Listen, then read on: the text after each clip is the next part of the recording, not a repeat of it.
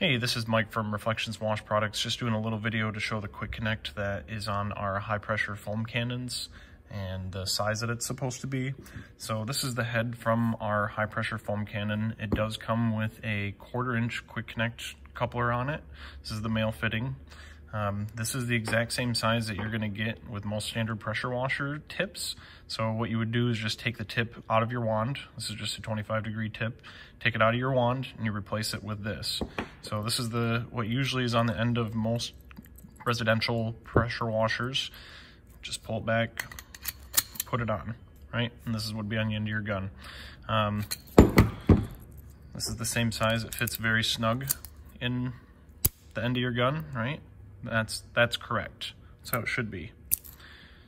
If you happen to, for some reason, have a 3/8 quick connect on there, which is just a little bit different size, right?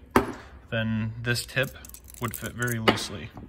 Same thing with this. You would need a 3/8 quick connect to go into here.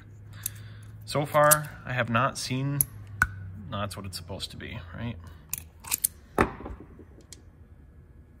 So far, I've never seen a tip like this be 3/8.